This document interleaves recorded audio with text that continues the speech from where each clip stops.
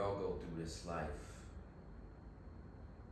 hoping that one day somebody is gonna liberate us from the chains and the shackles that we have upon us, placed by society, placed by our parents, religion,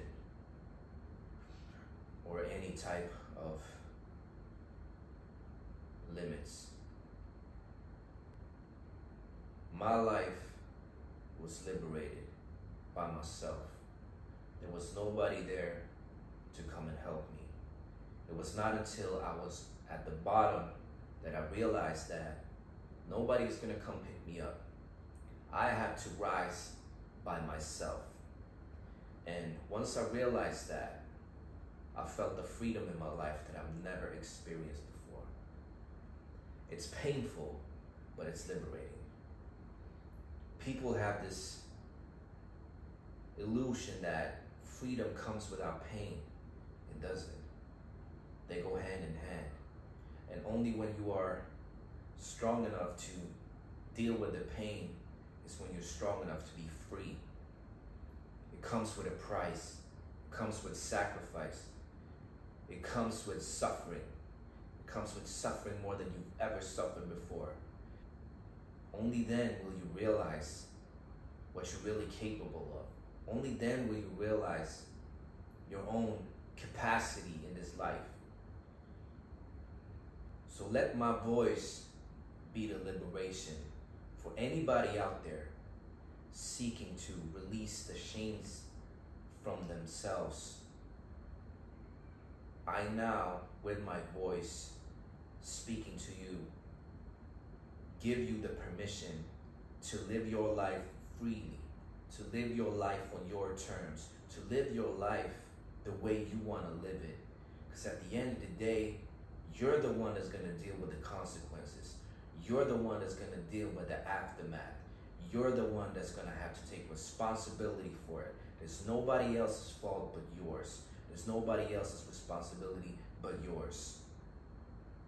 So instead of pointing fingers and blaming everybody else for why you're not doing what you're doing, for why you're not living the life you're living, go to the bathroom and look yourself in the fucking mirror and see that person.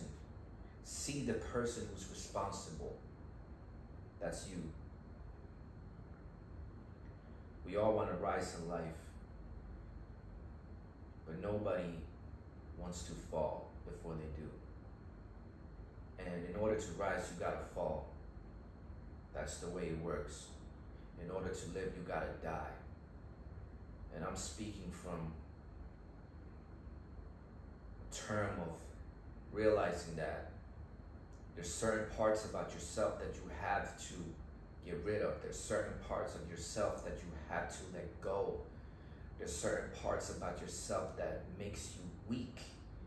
And in order to be that person you want to be, in order to be where you want to be in life, you got to get rid of that. You got to get rid of those habits, those mindsets, those ways of thinking, those people around you, those ways of acting that's not serving you well, that's not benefiting you. Whoever taught you that serving yourself is bad is somebody to look out for. Because you only have yourself, and it's from yourself that you operate, right? So you gotta make sure that you are good. You gotta make sure that you stand on your 2 feet. You gotta make sure that you are strong enough on your own to deal with life before you can take on anything else, right?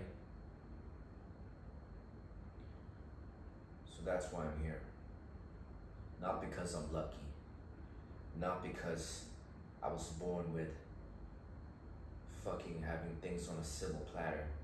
I had to do the work. And so do you.